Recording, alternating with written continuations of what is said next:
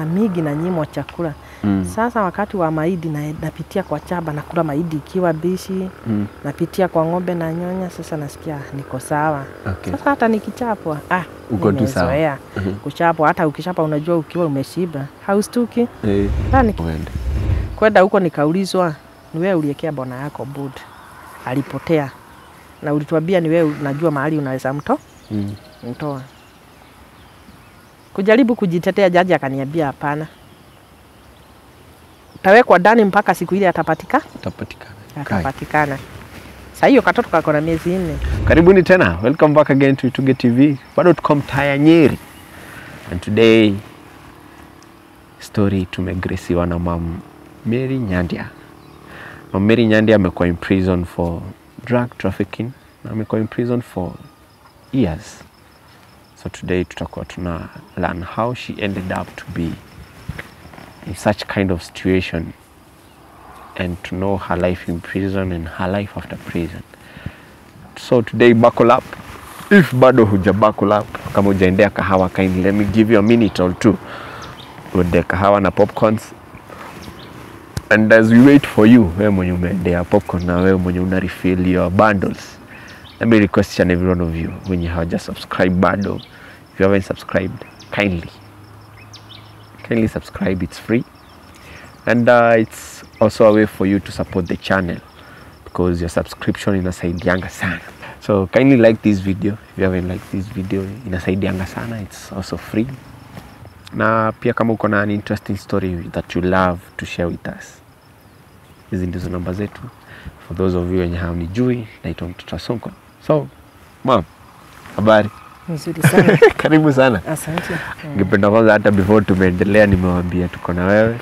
But first of all, chukua fursa salimia watazamaji through this camera, uambie wewe ni nani, umetoka wapi, na tutaenda tukijuananga. Yeah. Habari zenu, kwa majina naitwa Mary Nyandia na ni mzaliwa wa Nyeri. So, karibu sana Mom. Asante. Feel free. Thank you. And I'm happy to have you today. Na ningependa before hata tumeendelea, ningependa kujua home ni wapi, umezaliwa wapi. Just a brief story about your background. Na ndio tukiendelea niko at least najua tuko na nani. Yeah. Kwa majina ni Mary Nyandia. Nimezaliwa hapa Nyeri. Nimezaliwa hapa Nyeri. Nikiwa katoto ka miaka 2 nikapeano kwa sister ya mamangu huko mpande wa Nanyuki. Juni wale wazazi wanasemaga huyu nimepata kwa bahati mbaya na juu staki, hebu nimpeane. Nikapeana huko kwa aunti yangu. Kutoka nikiwa na miaka 2. Sasa nikiwa huko akanilea mpaka nikaingia nursery. Lakini huko kwa aunti yangu yeye hakulikuwa na mtoto mmoja na nikupoza alikosa watoto wengine. Kwa hivyo hata akipewa alisema ni asante. Lakini tukakaa. Sasa kaanza kunitesa, lakini hata ukiteswa utavumilia. Yes. Juu sasa mama yako unajua alikupeana juu hakutaki. So uliambiwa mama yako hakuwa anakutaka? Hakuwa juu hawakuwa anasikizana na mama yake. Kwa hivyo na mimi ndio jina ya mamake. Okay. Na akasema ni wa bahati mbaya. Sasa badala ya kuniua akaona anipeane. Sasa na yeye aunti yangu ni wale sijui niseme ni roho chafu ama ni nini. Nikakuwa nikiwa huko tu. So uligroup kijuanga aunti yako ndiye mamako? Hata ndio nikijua huyo ndio mama yangu, bwana yake ni baba yangu. Sasa nikiwa huko nikiwa standard 1 naambiwa niende nikalishe ng'ombe. Sasa ukienda kulisha ng'ombe na ni ile huko uchago na ni huko Kieni, ng'ombe zinaachiliwa. Sasa dama unakuta ilinyonya. Ukirudi na ni mtu wa class 1 unachapwa. Sasa mimi nikaamua dama ifai kunyonya, inafaa ikamuliwe ndio ipewe. Okay. Hata si kupewa, igoje masaa ya ng'ombe ikamuliwe, ibakishiwe. Okay. Sasa nikiwa huko so ikinyonya inanyonya yote. Inanyonya yote. Sasa mimi nikiwa class 2 nikaamua sasa badala ya dama iwe inanyonya na ikinyonya naenda kuchapwa na hakuna chakula, itakuwa inanyonya na mimi nanyonya. Hata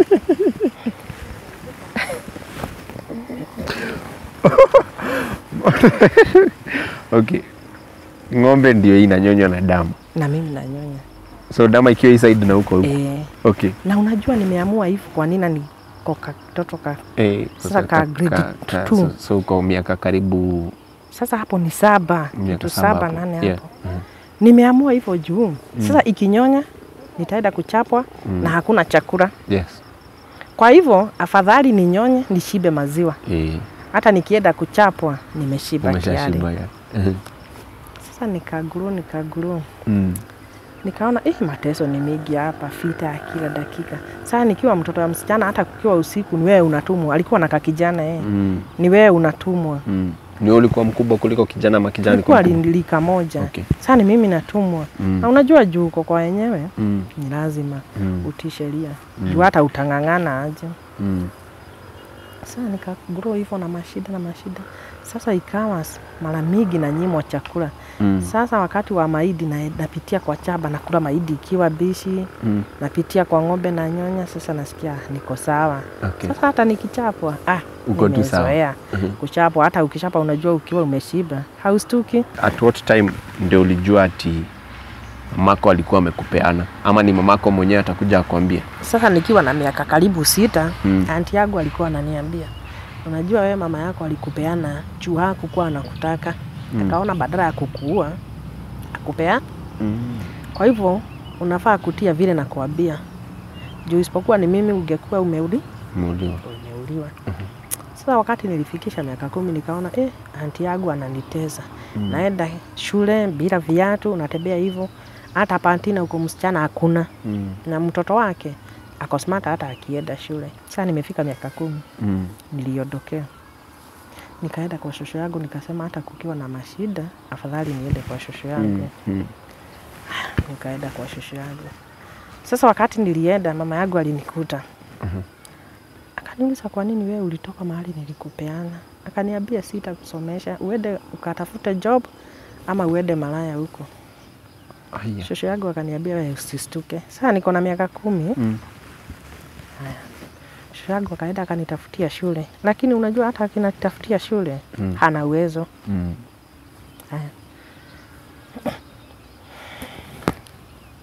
Sasa shosho yangu akaniambia hata ukiwa hapa utakuwa unaenda kibarua unajisaidia.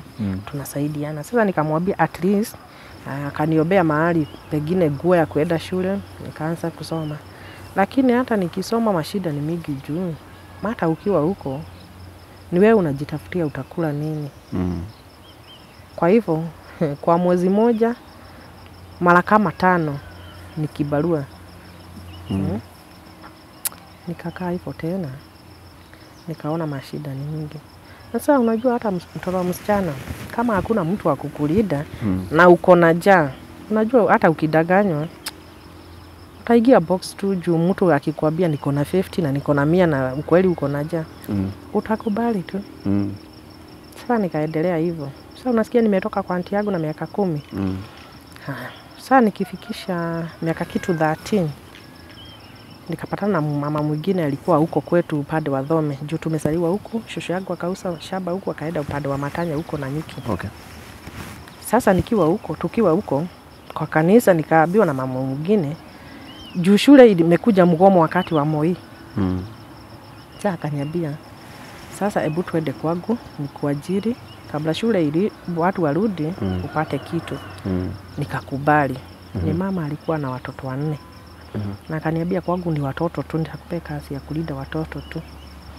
Juu unajua hata ukiwa mtoto unapatana na mama mwingine unampea mashida yako. Sasa nikaona kama amenihurumia. Lakini si kunihurumia. Akaniambia twende kwake. Bwana yake alikuwa anakaa huko, alikuwa anahubiri huko. Kanisa ya Full Gospel huko na Nyuki. Yes.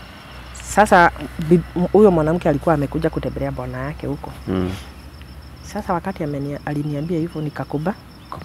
Twende kwake na huko pande wa Udhaya. Sasa wakati tulienda kwake bwana yake akakuja kutembea huko.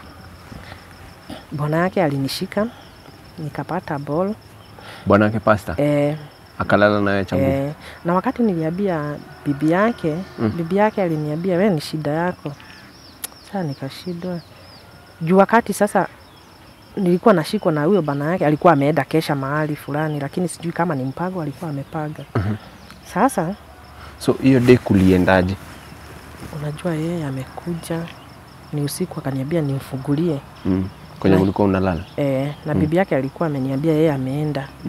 Tulikuwa sasa alikuwa na nyumba ya room 2, kwa hivyo mimi nilikuwa nalala table room. Wao na wao wanalala room hiyo nyingine. Sasa nimemfungulia. Ni kama alikuwa anajua bibi yake hayuko. Sasa akang'ang'ana na niko katoto juu niko na 13 years. Kanishika. Sasa the following day kuambia bibi yake ananiambia ni shida yako. Mimi sikujua kuli happen kitu ama nilipata mimba. Nikaendelea kukaa, wakati nilimaliza mwezi mmoja nikaanza kutapika nini, nikaenda huko kwa hosi. Nikaambiwa sasa wewe uko na ball. Sasa hiyo kitu ilinistua juu sikuwa nimeona ati period nijue kama mtoto anakujaga aje juu niko na 13 years. Bibi yake nikimwambia aliniambia yeye hataki kusikia na niondoke kwake. Nifanye aje, nikaondoka tena nikarudi kwetu mpande wa Nanyuki. Kwenyu kwa mama kwa sasa kwa shosho. Okay. Mago alikuwa anaajiriwa huku Nyeri kwa flabu hivyo na alikuwa anakunywa pombe. Sasa wakati nienda kwa shosho yangu akaniambia sasa tutafanya aje. Nikampea story, nikamuelezea vile kulienda. Hiyo wakati hakukuwa kama wakati ati mtu anaweza fuatiliwa, unaweza enda police station ama nini. Shosho yangu akakaa hivyo, yeye akashindwa ni aje na akanyamaza. Mimi nikaona amenyamaza na hakuna hatua ameshukua. Tena nikarudi upande wa Udhaya. Sasa nimeenda kutafuta mahali tu kama naweza ajiriwa kazi. Juu sasa nimestuka nikashindwa, sasa nimesikia niko na ball. Sina nyuma, sina mbele, sina nini. Hebu niende nikatafute job. Kwa bahati sasa naweza pata kazi mzuri. Niweze basi kulea mtoto huyu nitapata. Kwa bahati mzuri ama baya niseme sijui kama ilikuwa bahati baya ama mzuri, tukapatana na mtu. Alikuwa mwanaume, nikampea story zangu nini. Akaniambia yeye hana bibi na anaweza nipeleka kwao.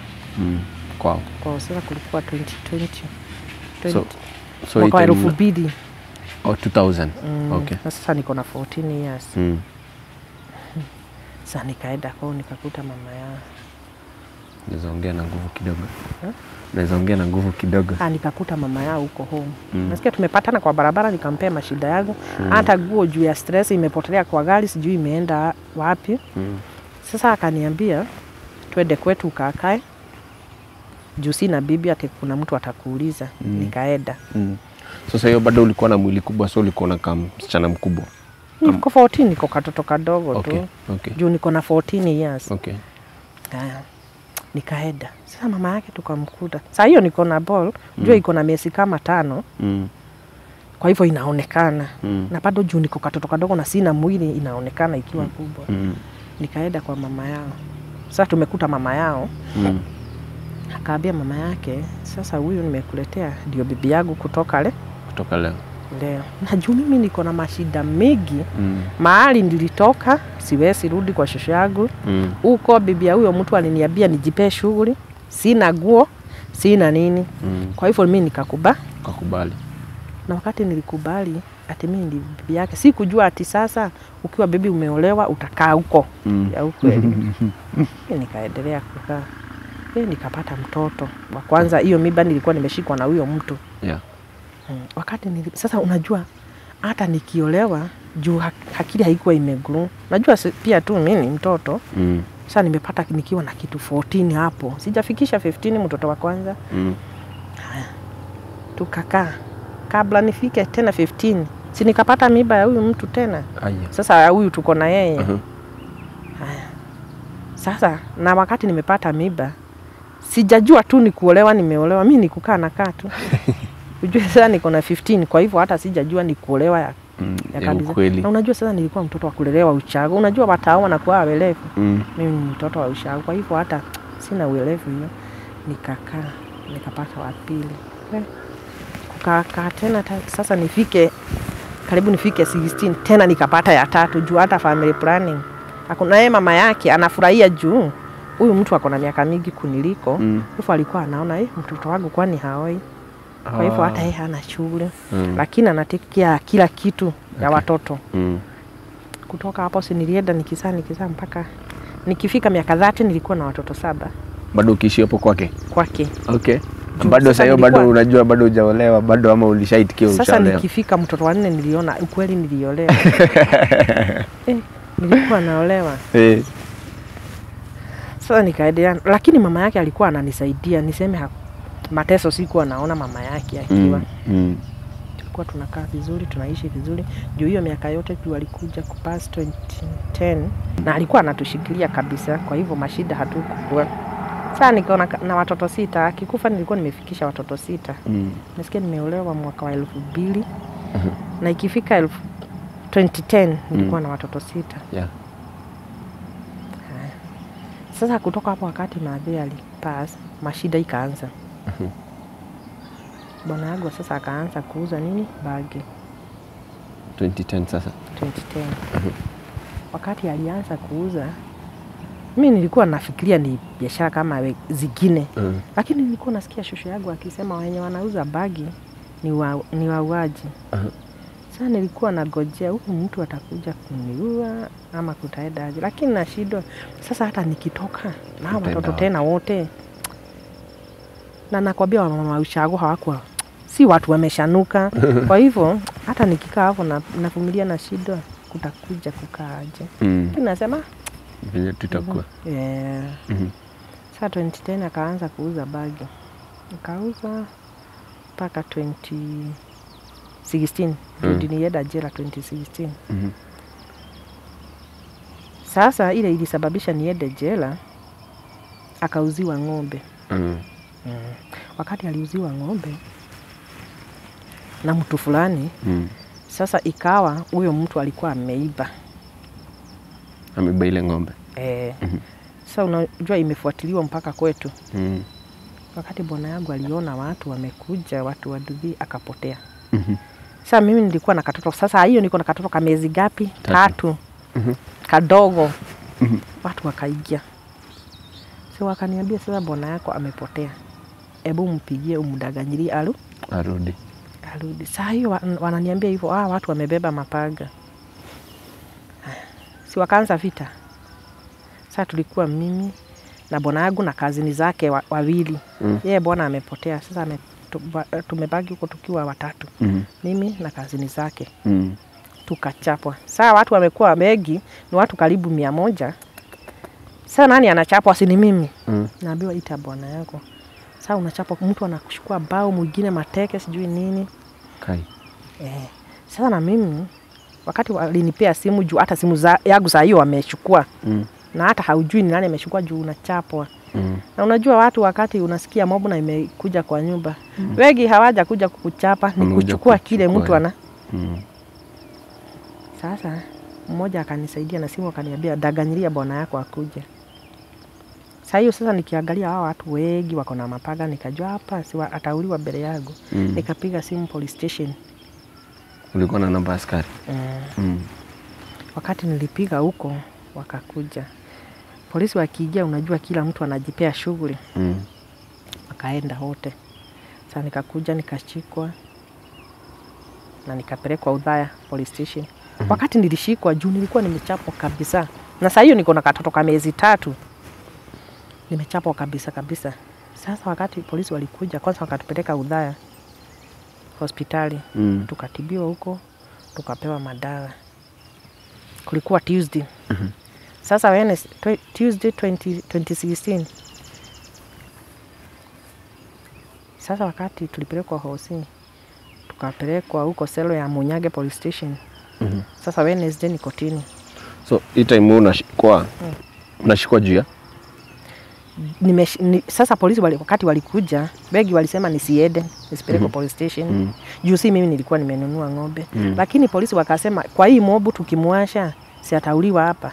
Na ile kisha kwani mlikuwa mnajua si yeye na mkamchapa hivyo, ataenda police station. Saa hiyo bwana yangu wakati aliona hivyo si alikimbia police station. Tayari yeye amefugiwa huko police station. Ajipeleka police station? Ya Munyage police station. So kushika unaenda unampata huko? Nampata huko. Okay. The following day, saa hiyo hata kunyonyesha mtoto siwezi. Ndio nimefula kila mahali, hata kuketi, hata kulala. Hawezi. Nimechapwa ile kichapo ya mbwa. Nikapelekwa kotini. bwana akasomewa akio first accused. Akasomewa alishikwa na ng'ombe ikiwa kwake, na harakati hiyo kukashikwa bangi. Bangi ikapatikana. Bangi inatoshanaje? Kilo 5. Haya. Sasa amesomewa. Sasa kukafika kwangu. Jaji akauliza, huu ni first accused. Na hajaguzwa hata mahali. Second accused na ndio bibi yake amechapwa. Na watu wanaonekana hawakuwa na huruma juu huyu ni mtu ako na mtoto mdogo. Jaji akaniambia, we toka uende. Toka uende. Juu alishindwa, sijastakiwa na kitu. Niko kwa bao. Na first accused ni yeye amestakiwa ng'ombe na bangi. Second hana chochote. Third ni bangi. Fourth ni bangi. So fourth sasa ni makazini wake. Pia wale makazini wake walipigwa mkiwa na wao. Walichapwa wote. Kuna mtu alikuwa amekatwa, amefujwa mkono, kukatwa kichwa. Kwa hivyo lazima tungepitia hosi. Kukatwa ya ukweli na mkono imefujwa, mwingine alikuwa amechapwa na kufujwa mguu, hata sasa anakuwa na chuma kwa mguu. Lakini mimi si kuchapwa, ni kuchapwa kufula ya ndani. Ile tu wenye unasikia yenyewe, hiyo mwili nimegonga. Hata jaji aliniangalia hivyo. Akatoa miwani akaniambia, wewe ndi bibi na ako na katoto ka miezi 3, toka uende. Sasa wakati niliambiwa nitoke niende, na nilikuwa nimechapwa, hata kuona ni shida, mikono imefula. Hata hapa nilikuwa nimechapwa na ubao, smali ikatokelezea saidi. Sasa jua nataka kukuogeshwa, unawekelea mkono. Jaji aliniambia nitoke. Wakati nilitoka, sasa nikakaa kwa hiyo fiti tu nisikie sasa hao wengine wataambiwa aje. Bwana akapewa bodi ya 3,500. 1,350. Hao wengine wakapewa ya 50. Okay. Sasa the following day nikarudi kwa jaji. Sasa unasikia ni Wednesday. Lazima nikarudi kwa jaji. Nikampea mashida yangu, nikamuelezea. Sasa nikamuelezea, sasa niko na katoto kadogo, unaona vile nimechapwa, siwezi kwenda kibarua. Sasa nikamuelezea mashida. Alikuwa na roho ya utu. Akaniambia, sasa we unataka kutupe cash ya how much? Sasa ya bwanako. Sasa nikamwambia sina pesa kwa dakika hii, lakini ukinipea wakati, kuna ng'ombe iko home nitaenda kuuza. Ilikuwa imeenda zote station ng'ombe, lakini hiyo moja ikasemekana ndio ya wizi. Hizi zingine sikarudi. Sasa nilichukua ng'ombe moja nikauza. Wakati niliuza, sasa niliuza hiyo Thursday tu. Sasa Friday nikaamkia nikarudi kwa jaji. Saa 10. Sasa hiyo hata kubeba mtoto ziwezi juu ya mikono, mgogo, kila mahali inauma. Sasa nikaenda nikamtafuta, nikamuelezea saa hii niko na pesa. Akaniambia hata ukiwa nazo, hata kama niko na roho ya utu, lazima utupe kile itasababisha tupunguze hii board iwe ya cash. Akaniambia lete 20k. Nikamwambia dakika hii 20k sina. Akaniambia uko na ngapi? Nikamwambia niko na 15. Akaniambia leta. Nikampe. Akaniambia Monday ukuje na 60k. Sasa ikuwe ya board ya cash. Sawa. Monday kabla Monday ifike nikauza tena buzi ndio niongezee ile pesa ifike 6k. Nikaenda Monday kuenda sasa nikamtoa na board. Hata hiyo Monday nilienda nikapeleka na nikaenda huko King'ong'o. Nikamtoa na board. Wakati nilimtoa na board, nimemtoa kabla sasa 14 ifike, wakati wa 14 ifike. Wakati nilimtoa akakuja.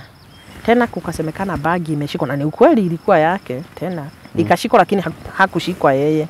So bangi imetolewa kwenye. Imeshikwa lakini yeye hajashikwa. Si akatoroka. Jaji wakasema badala kibizano na yeye, na ako na siku ya kukuja kotini. Si watamgojea kotini. Ile siku ya kukuja kotini. Siku ya kwenda kotini hakuenda. Na hakuniambia haja na ujue ni mimi nilimwekea board. Mwezi ikaisha, haedi. Bado mko na yeye home? Tuko na yeye. Si anakuja analala, saa zingine ananiambia ataenda kulala tao, kwa nyumba tao. Maaskari wa Munyage police station wakakuja.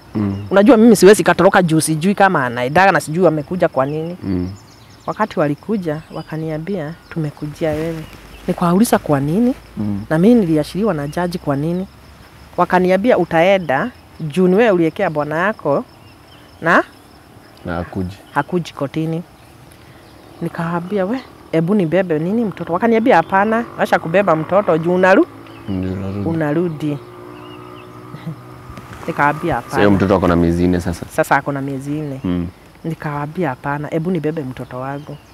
Juu kama ni kuzuri mngenipigia simu nijire, lakini hapa mmejileta. Hapana, hebu nibebe mtoto wangu. Sasa hiyo ako na miezi 4. Nikaenda. Unasikia niliambiwa nitarudi. Kufika nikaambiwa hapana, utarudi home kesho. Lazima ulale kwa cell. Kesho uende kwa jaji umuelezee bwana yako alienda wapi. Si ni hivyo tu nikalala. Kwenda huko nikaulizwa, ni wewe uliekea bwana yako bud. Alipotea. Na ulituambia ni wewe unajua mahali unaweza mtoa. Kujaribu kujitetea, jaji akaniambia hapana. Utawekwa ndani mpaka siku ile atapatikana. Sasa hiyo katoto kako na miezi 4. So unaekwa ndani na hizo kesi zake sasa zimetransfer zimekuwa ndani. Sikuambiwa ni kesi. Okay. Nimeambiwa nitawekwa ndani. Siku ile atapatikana nitaashiriwa. Okay. Bwana kujua nimewekwa ndani, si akapotea hivyo. Hata simu sasa akaitupa, hakuna kutumia simu. Nikawekwa ndani. 14 day ikiisha, hata niwekwa wiki moja ikiisha nikarudishwa kotini. So hii wiki moja unawekwa remand. Utapelekwa remand aje na una file? Nilipelekwa remand. Juu sasa niko na katoto kadogo na unajua kwa cell hakuna mattress. Nikapelekwa cell. Wakati nilipelekwa cell nikarudi after 1 week nikaulizwa kama nimempata. Nikasema hapana. So unampata aje na uko remand? Sasa nikawaambia sasa mkinipea chance nitoke naweza mtafuta nikiwa nje. Jaji akasema hapana, utatoroka kama yeye. Utakaa ndani tumtafute ukiwa ndani. Ama utafute means ya vile tunaweza mpata ukiwa ndani. Mimi nikaachana na mng'ang'ano nikarudishwa tu. Sasa mara ya pili kurudi nilikuta ile file ni mimi niliandikiwa. So ile file ya bwanako? Ni mimi niliandikiwa. Na itachenjiwa kwa judge ama itachenjiwa kwa police station? Hata sikujua. Unajua maneno mengine nimekwambia ukiwa mtu wa ushago maneno mengine hauelewi. Na ukiwa haujawahi shikwa kuelewa ni gumu. Sasa nikaandikiwa ng'ombe na bangi. Ile kilo 5. Lakini tukienda kwa kesi sasa mwenye ng'ombe akasema juu si mama alikuwa ameusiwa, yeye hataki nini? Kesi. Hataki kesi na ng'ombe yake alipata. Na mwenye aliusiwa alitoro. Kwa hivyo yeye hataki akajiondoa. Sasa nikaachwa na kesi ya bangi. Sasa hiyo miezi 6 nilikuwa naenda jaji ananiuliza, "Mary umepata bwana yako?" Sasa nawauliza nitampata aje? Na niko ndani. Simu nipe chance nitoke nikamtafute. Jaji anasema hapana. Na hiyo ni koti gani? Ilikuwa ya udhaya ya Denmark. Ilikuwa ya Denmark. Na jaji alikuwa anaitwa nani? Denmark. Court 1 udhaya. Sasa ni 2016. Sasa alikuwa nikienda kotini ananiambia, "Mary unajua hata siku ya kukufuga tutasheka tu. Jua nimeishi kukuuliza unanifisha bwana yako." Lakini sister zake walikuwa wananiambia sasa bwana walikuwa wananiambia hakuna wakati utafugwa juu kesi si yako. Kwa hivyo hautafu na uko na mtoto. Nakwambia siku ya kufugwa nilifugwa jaji akisheka. Mara kwanza nilisimama akaniuliza, "Mary bwana yako unajua mahali yako?" Nikamwambia hapana juu sasa niko ndani. Na hata simu alisima. Sasa nitajua aje? Simu nipe chance nitoke. Jaji akasema kwanza nirudishwe cell, nirudishwe hapo saa 8. Nikapelekwa kwa cell huko udhaya tu. Nikaletwa kotini saa 8. Akaniuliza, "Mary unajua nitakufuga nikisheka tu?" Mimi nikanyamaza juu sina ya kufanya. Sasa saa 8 si ndio aliniambia niende 4 years. 4 years in prison. Mtumikie kifugo yake. Ai. Na ni kweli na nikaitumikia juu sasa utafanya aje? So, hii time jaji anakuhukumu juu ya KCC yako, alitumia kriteria gani? Ama akikusomea alikwambia amekufunga under which grounds? Sasa hii ya bwana ya trafficking sijui ili withdraw aje. Kukasemekana ni mimi sasa nitafungwa na hiyo miaka 4. Na kwa law, because wewe ulienda ukachambua hiyo kesi yako, kuna mali zinashikana hivyo? Sasa unajua nimekwambia aje mtu wa ushago, na tena haujasoma hati hii statement utapewa usome ujue inasema aje. Mimi wakati nilifugwa nilienda nikakaa nikagojea nini kifugo ishe. Juu sasa wakati nilifugwa hata watu wa kina bwana hawakushughulika. Na watu wetu tu walikuwa wanakuja kutembelea tu juu nimefugwa. Ulikaa remand for how long? Miezi 6. Kitu miezi 6, 7 hapo. Remand kulikuwa aje wewe na mtoto wako na KCC yako? Nakwambia. Nilikaa. Kulikuwa aje remand? Remand unateseka, lakini utafanya aje kusema ukweli. Na ile kwanza wakati niliingia huko ilikuwa mkubwa mwingine hakuwa anakubali watu wafae masweta. Na ni wakati wa baridi. Na kuambiwa saa zingine mtoke mkafieke manyasi huko na uko na mtoto. Na hata akilia utafanya aje na uko kwa sheria. Analia na unakaa. Juu wewe unagojea siku yako tena ifike ya kurudi kotini. Lakini wakati wa kujitetea, mimi hata sikuweza kujitetea vile mtu juu naenda kujitetea machozi inatiririka juu umefugwa nini. So jaji wakati aliniambia nimekimia, si nikahukumiwa tu. So na saa hiyo watoto ujue saa hiyo tumesikia niko na watoto. Wakati sasa nimechapa watoto, unajua sasa wakiona kichapo na watu ni wengi, kila mtu anajipea shughuli. Sasa kasichana kangu kamoja kakachukua katoto kangu kadogo wakaenda na yeye na huko. Sasa wakati nilishikwa, si watoto waliachwa huko. Unajua nilikuwa na watoto wasichana 2. Saa hiyo unajua sasa watu wamejua sasa hakuna mtu wa kulinda hao watoto. Watu wanakuja kuwasumbua hata usiku kufuja manyumba nini. Nikiwa huko jela nikaambia kasichana kangu sasa kako form 1, kalikuwa form 1, nikakaambia kaende kwa police station. Hiyo hao tu walinikujia. Amuelezee sasa mlishika mama. Hakuna mtu wa kutulisha, tutakaa kivipi? Si sasa wakubwa udhaya wakafuatilia wakaona ni ukweli watoto wako peke yao. Watoto wakakujua wakapelekwa children's home wote. Nikarudisha appeal nikiwa huko. Juu sasa wakati nilifika huko unajua wakubwa wa jela sasa mtu alifuatilia. Sasa nikaambiwa hapana, hii inafaa urudishe appeal. Na ukirudisha hata miezi 6 hautamaliza. Sasa wakati nilirudisha appeal, si unajua lazima upate mtu wa kuendea statement huko. Sikuwa na namba za watu. Sasa sikuwa na namba ya mtu overhead. Sasa wakati niliambiwa niende ma statement ndio iende high court huko, sikupata mtu. Nilienda kotini mara moja huko Udhaya high court, nikaulizwa ma statement, nikaambiwa nitafute mtu. Sikupata mtu. Nikaashana naye juu sasa nikaona hii ni kujipea stress tu. Nikaashana naye. Mimi nikasukumana na kifugo. Nikashikwa na stress. Ukiwa huko unajua juu ya kufikiria uko na watoto huko na mwingine uko na yeye hapa. Sasa unaona kuna wakati mtoto anateseka juu mkiambiwa muende kazi unamwasha hapo akilia. Na kweli utamwasha juu ni sheria. Nikapatwa na stress. Na nikiwa huko nilikuwa mgonjwa. Unajua nilikuwa nimechapwa na raia nikiwa huko. Kwa hivyo jela ilinishughulikia. Juu nilikuwa nimechapwa kabisa, hata mgongo ilikuwa imeachana kidogo. Nikapewa bed rest ya miezi 6. Nikatibiwa. Nikapona, tena kupona nikashikwa na kama nashikwa na depression. Tena nikapewa counseling.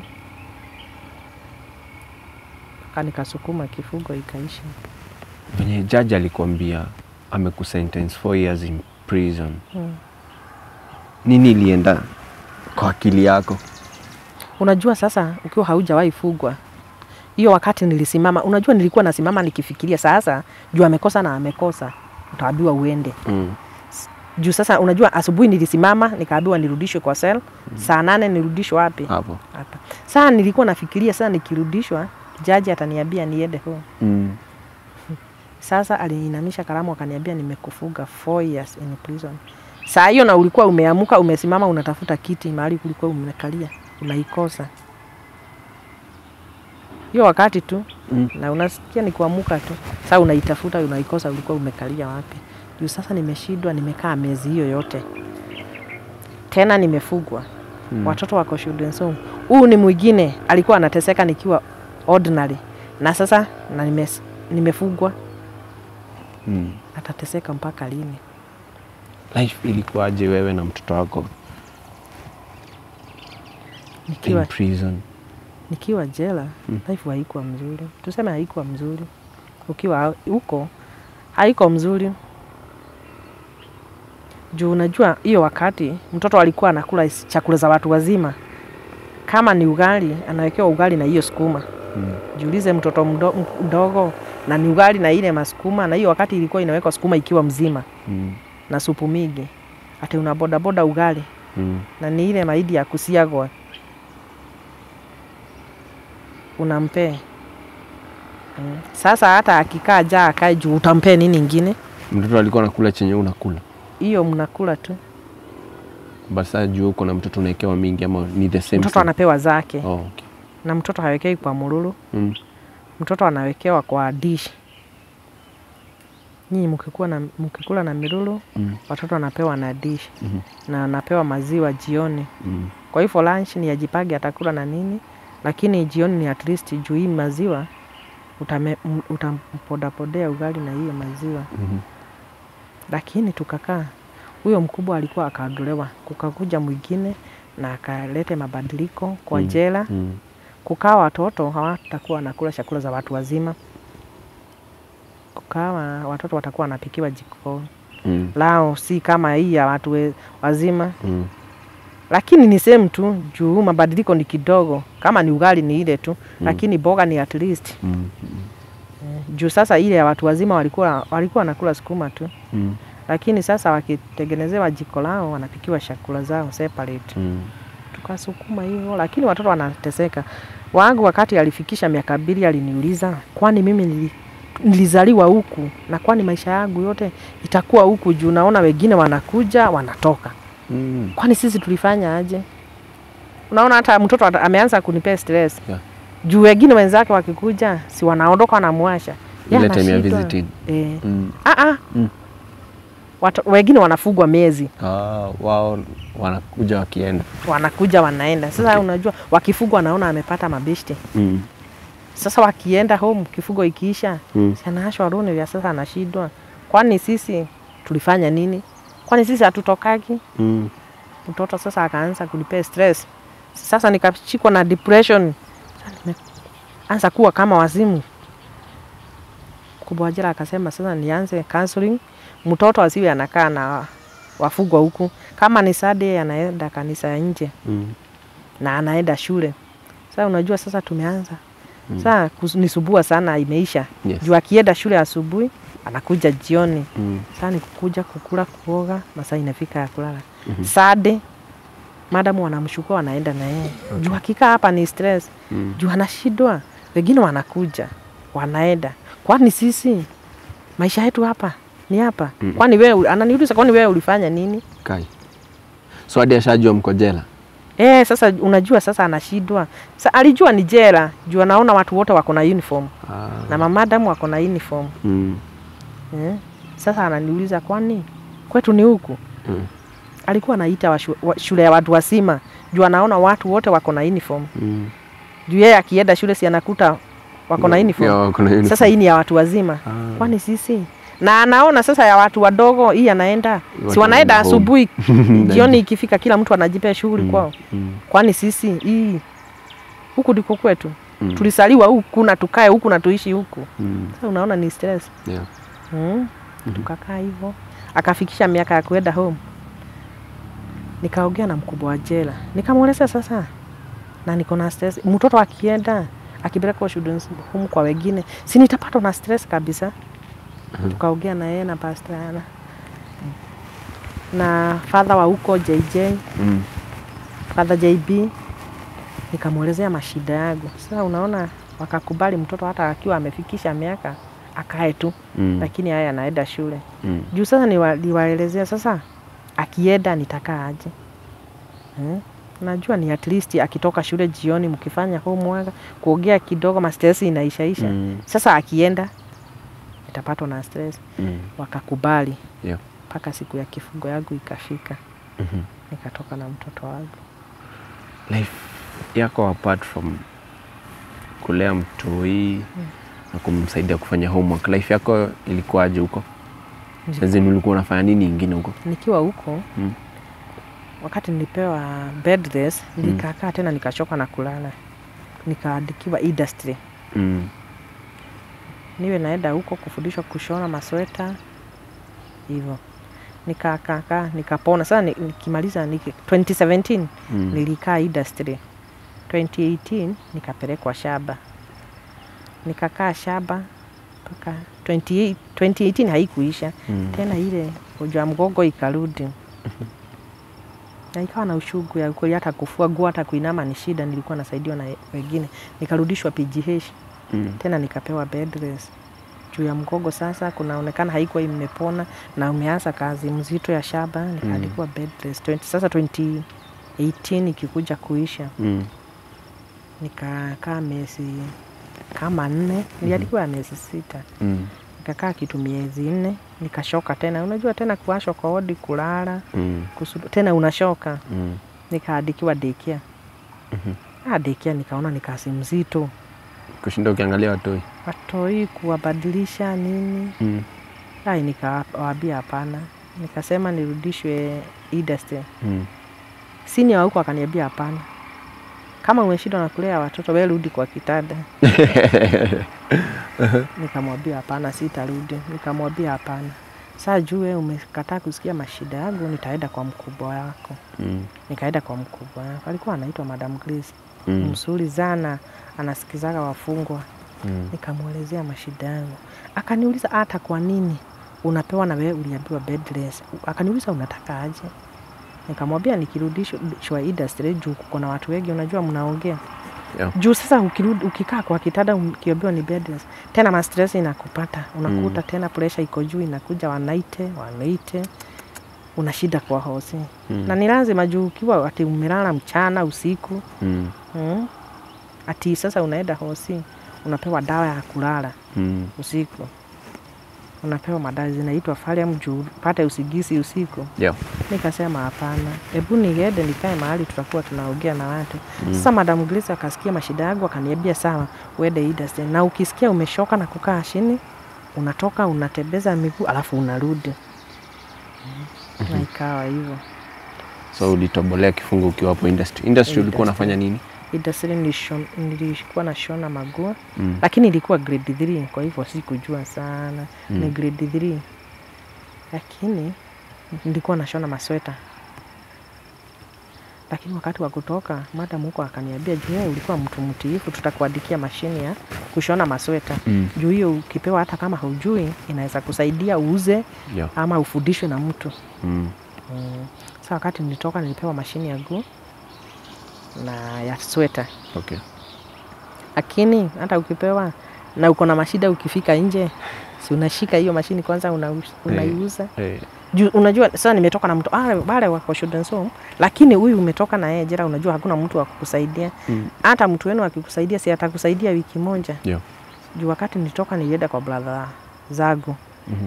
Nikakaa kwa mmoja. So ile kifungo ulitoboa? Nilitoboa. Ulifeel aje ukijuanga naenda home kesho? Hata hapo ndipo kubaya. Ukibakisha mwezi mmoja, hapo ndio stress inakuja. Kwa nini? Juu unajiuliza, hiyo miaka yote umekaa hapa, utaanza wapi? Una pesa. Na unajua nikitoka huko nilikuwa akili zangu zilikuwa zinaniambia, juu nilienda juu ya Bwana, hata nikitoka sitarudi kwake. Kwa hivyo sasa stress inakuja, utaenda kuanza wapi? Hautaenda kwenu. Kwa hivyo ni maisha yako, na ujue uko na mtoto. Unajua ukiwa peke yako unaweza sema hata kwa rafiki naweza huu ni mtoto umetoka akiwa wa shule juu huko alikuwa anasoma. Sasa unatoka, utaenda kuanza wapi? Sasa stress inakupata. Lakini wakati siku ya kutoka, nikiwa nimebakisha wiki moja, watu wetu waliitwa huko. Wakaongea na mkubwa.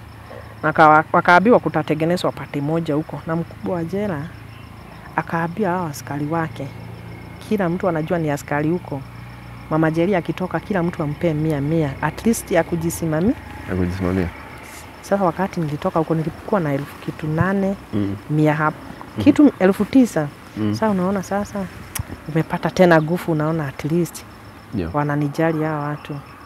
Na wakatengeneza pati kubwa ya kunirudisha kwetu.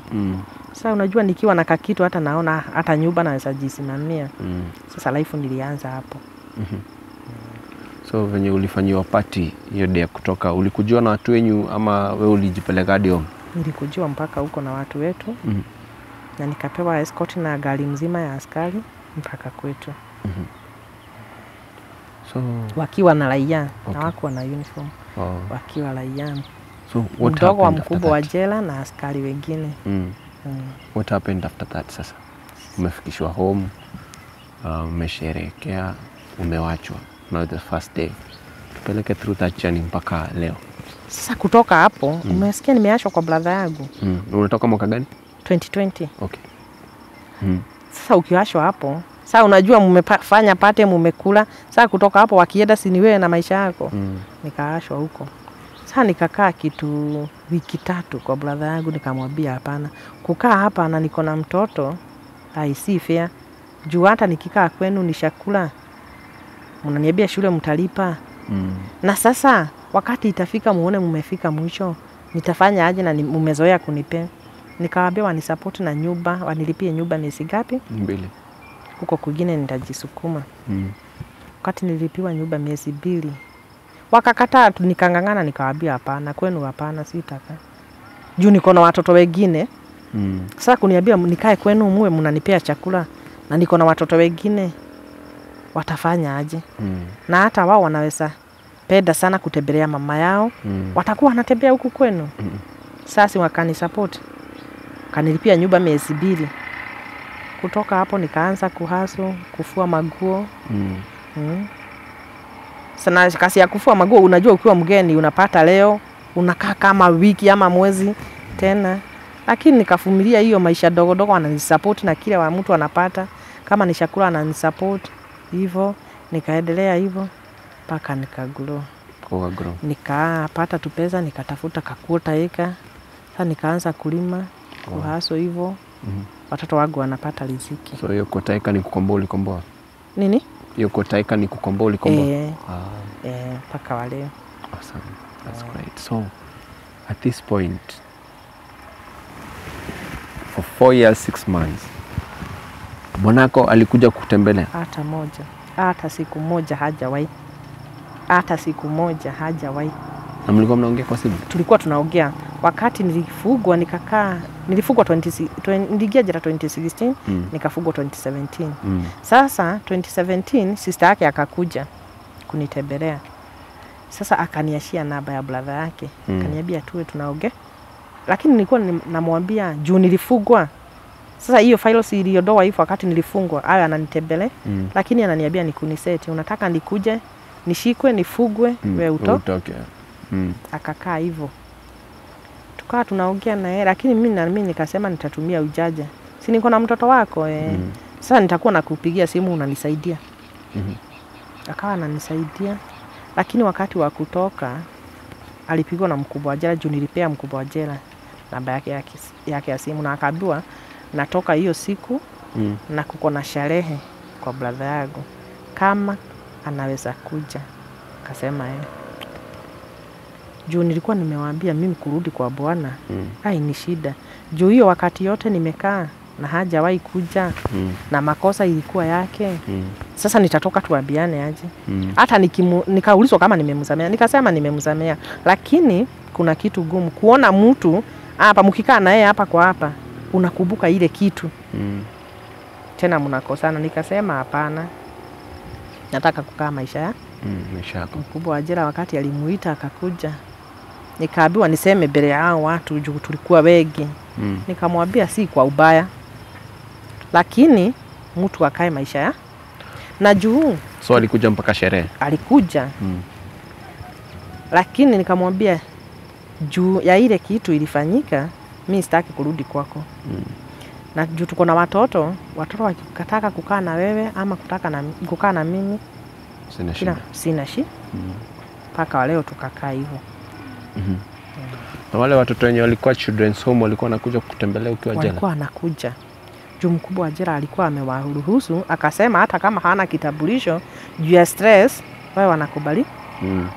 So unajua kwa jela mtu anaingia na kitambulisho. Wao walikuwa wanakuja hivyo ama na ya shule wanaingia. Lakini mkubwa wa jela alikuwa amesema hata kama hawana juu ni watoto wangu wao wanaingia. Sasa walikuwa wanaikuja.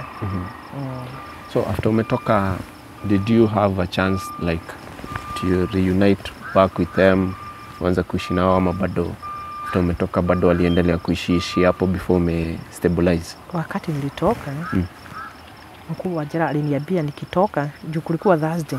Akaniambia the following day uende huko muongee na sub chief wa huko, uende uone watoto, muongee na uambie wewe hauna uwezo juu umetoka na haurudi huko kwa bwana. Nikaenda nikaongea na sub chief wa kwetu, akanipeleka mpaka shule nso iko huko tu kwao, baada ya kwao. Tukaongea wakaongea na mkubwa, akaniambia yeye hana shida. Hata watoto wakikaa huko hana shida. Lakini wakati wa kufunga shule wao wanakuja home tunakaa na wao na kukaa hivyo mpaka wa leo. Wow. Sasa juu niko na wawili wako form 3. Shule ikifungwa wanakuja kwangu. Hata hawakai huko lakini wanasaidiwa huko. Sasa ule hasaidiwi. Ni huyu tulikuwa na yeye jela, huyo ni mimi najisaidia. Na huyo na I believe ana majukumu mengi sana. Alikuwa dema maboy? Ni kagala. Na kako grade 3 sasa. Kako grade 3? Unaendelea aje na yeye? Kako poa. After umetoka prison, reaction yake ilikuwa aje? Ilikuwa tena gumu, tena ni stress. Unajua ule mtoto amezoea kukifika saa 12 ako ndani. Na hajawahi ona nje kukiwa usiku kuna kaaga aje. All her life amegrow up prison.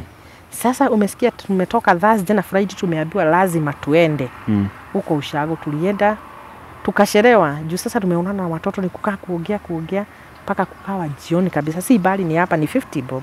Ni hapa Kagere.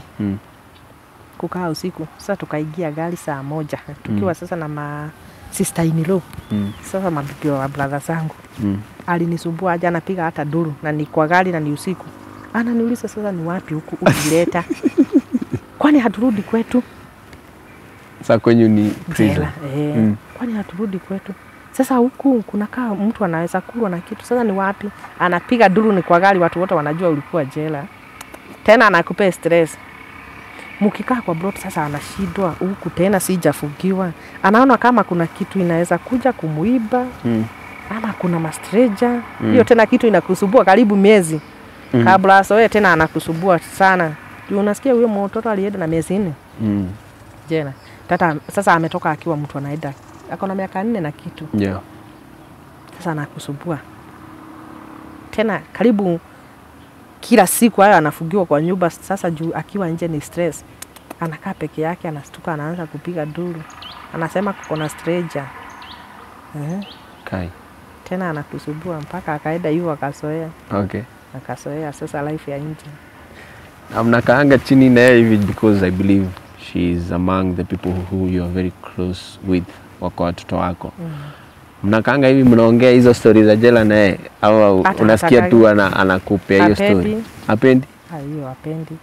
Unaenda kuongea anakuambia wewe hiyo story hiyo usinipe mimi. Hiyo story si nzuri usinipe. Juu alikuja kugundua wakati alikuja kugundua uko si kwao. Na tena unajua mtoto anakuwa hata yeye na stress. So unajua imefika wakati wa ati kuna sash. Si mnatolewa Google mnakaa ushi. Na ni saa 12 ya asubuhi. Sasa hata yeye anakuwa na stress na kila mtu si atatoka nje mpaka yeye. Pia anapigwa search. Watamsashi lakini hatatoa nguo. Lakini sisi zote si mnakaa kwa hall moja. Si mtatoa nguo kama ni aunti yako, shosho yako, nyote mko mahali pamoja. Kila mtu akae ushi. Na pia atakuwa hapo. Sasa watakaa nje lakini si hiyo baridi itawapiga na ni saa 12. Kuna mahali wanaambiwa wakae wote. Sasa hiyo kitu tena ilikuwa inampea story na stress, na ndio unasikia nikikwambia mkienda kukula hiyo story anakwambia hapana. Hiyo story si nzuri. Bwanako umeniambia alikuwa angana kusaidia ukiwa in prison na sasa amejua ulitoka. Bado mnasaidiananga maybe kulea watu ama kulia mwangacha take the whole burden? Hata wakati unasikia ni kusaidia sinia akipata 200 anakurushia. Lakini unasema ni at least. Yeah. Na si yeye akuje ni apeane.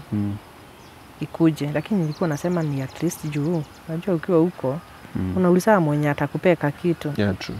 Unajua kajela unakaaga vizuri kulingana na pesa yako.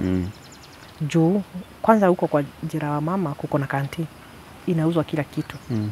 Sasa mtoto akiona mwenzake anakula kitu na yeye hana, anakuuliza kwani wale wametoa wapi? Wewe unakosa kwa nini? Yeye hajui mtu anakosaga. Sasa unajua sasa na kufanya kazi nilikuwa nafanya kibarua huko nikiwa huko jela juu mtoto wako akae vizuri. Juu sasa akiona shipu mwenzake akikula yeye akoze, utamuelezea kwa nini wewe umekoza. Na yeye hajaona akienda kibarua mahali apate. Mko na yeye tu hapa. Na amepata, kwa nini wewe ukose? Yeah. Kwa hivyo nilikuwa naona hata akinipea hiyo 200 kwa at least. Na tena mama dangu alinishikilia sana. Sana. Yeah. Juu alikuwa anaona huyu mtu ako na stress kabisa. Kuna madam alikuwa amejitolea akisema jeli akitaka kitu anaendea huko kwa kanti anakula. Madam wengi walikuwa wananishikilia juu saa zingine huna pesa. Ameona mkate wa wenzake wanakula maziwa. Madam anamwambia hata yeye enda ushukue yako. Wow, that's nice. Juu nilikuwa nimeshikwa na stress hata kupigana ovyo vita. Hata askari tunapigana lakini si kupenda, ni ile unasikia stress hautaki. Unapita na askari kabisa. Hata kabla nikuja nikaribie kutoka tumekosana na askari. Na nikamshambulia vizuri, nikaenda nikaongezewa kifungo. Lakini nikakaa. Wakati tulipigana na nikamurarulia maguo.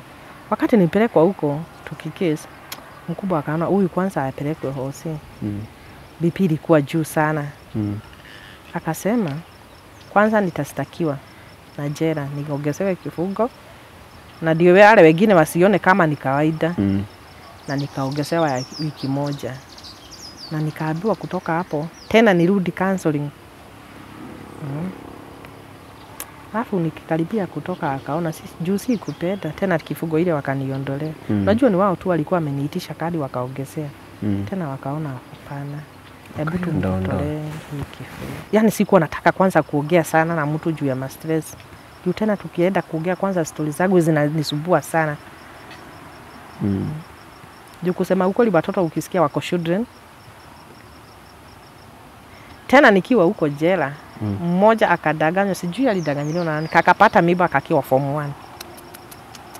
Tena unaletewa hiyo story kiwa huko. Tena unaletewa story zingine bwana yako tena akona mtu. Tena unaona stress inakuja tena. Sasa ni mtu wa kukaa na yeye tu. Tena hiyo maneno yote ikikupata na uko jela.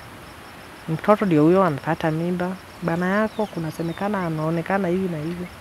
Si lazima upate na stress. Kiwa mtu kama mtu unafikiria tu.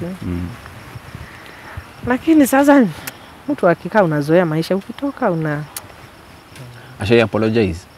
Hata siku moja. Sasa hata siku nyingine. Hajawahi kuja kuambia pole? Hata alikuwa anakuja anakaa.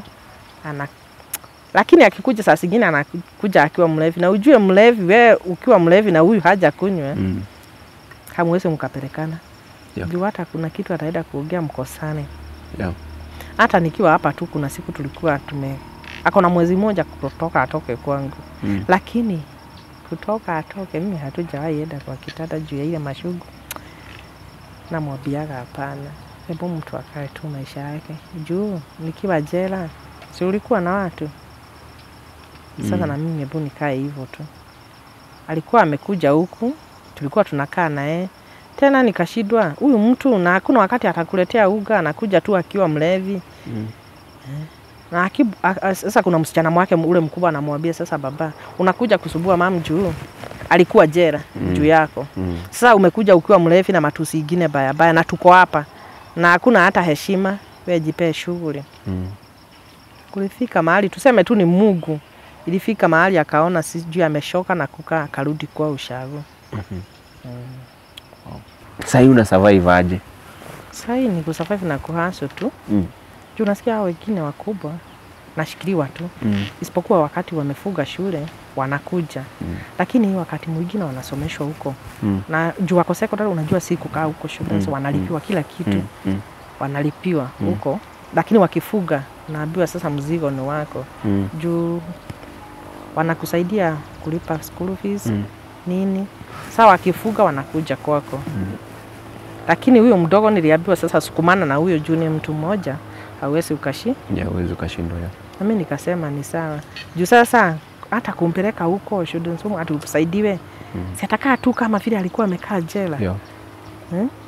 Sasa nikaona nikae na huyo. Sawa. If kuna mtu anaweza taka kusaidia, unaweza taka kusaidiwa aje? Sasa kile mimi naweza omba kama kuna mtu anaweza nishikilia nipate pesa ya kupata capital ya kufanya kazi, hata kama nikulisha hiyo kuku, kuongezea kashamba, kitu kama hiyo. Unalima nini kwa hiyo shamba? Waru, mahindi, hivyo. Kwa hivyo hata watoto wakikuja siteseki sana. Juu unaona ile muda mkubwa wako na huko. Sasa wakifuga ile kitu wanapata kama ni hiyo waru. Wanatupata nini chakula. Kile naweza omba kama kuna mtu anaweza nisaidia niongezee kashamba, kulisha kuku. Na then nimeona unalisha tu kuku. Sasa ni tungapi? 5 na tunatega. Kwa hivyo kama yeye ya jeli siwezi kanunua. Anapata. Kwa kama naweza pata msamaria mwema anisaidia anipe capital ya kuongezea kuku. Niweze kulisha kuku. Anaweza fanya vizuri na abarikiwe sana. So if kuna mtu anaweza taka kubaya kuku moja ama kuku mbili, anaweza kufikia through namba gani? Ni 0707 56 82 38. 0707 0707 56 82 38. Awesome. So guys, I believe mmesikia malilia ya mom. And I know sai kuku ni how much moja? Kuku moja unaweza ipata na 700. Hii ya kutaga jogoo ni 1000 na kitu. So if every one of us, tuseme tu maybe tunawachiwa na a few hundreds of people. If mtu tu mmoja tu akaamua amshikie kuku moja, mtu wa 500, mtu wa 1000, ama pia unataka kumnunulia kuku kama 10, tunaweza shukuru sana because tumetoka kwake hata tumepea kuku zake food na amefurahia sana. Na before tumekuja hapa nime make sure zimekunywa maji. So hivi unaweza taka kumsupport ndio pia aweze maybe kuuza mayai, ndio pia anaweza kupata her daily bread before maybe hata shamba vitu zimemea. Kindly use her number na itakuwa fresh kabisa. Umeniambia kuna wase wengi wamekushikilia, wase wa job, pia wase wa familia, wase wenye mlikuwa nao prison. Ningependa uchukue fursa maybe can mention one name or 2 names ya wase wenye uko comfortable ku mention. Washukuru ndio pia wao feel wako blessed. Kitu ya kwanza ni kushukuru Madam Grace sana alinisaidia na ako women prison, na Madam Sifi walinishikilia sana na Madam wenzake wale walinisaidia. Wabarikiwe sana. Na kuna mtu mwingine anaitwa Joel Mwagi, hata yeye alinishikilia sana sana. Abarikiwe mahali yako sana. Watu wenyu?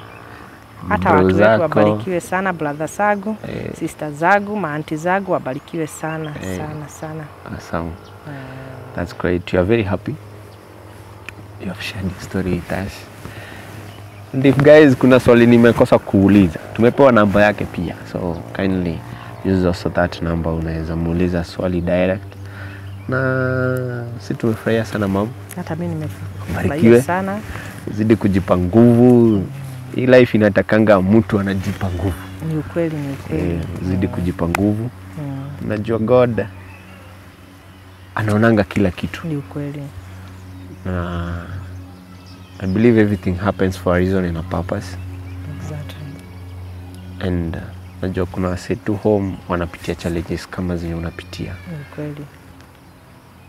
Unaweza waambia nini ndio msea kwa upivo home asikufe moyo, na ndio pia aendelee kukuwa na nguvu ya kupush on na life.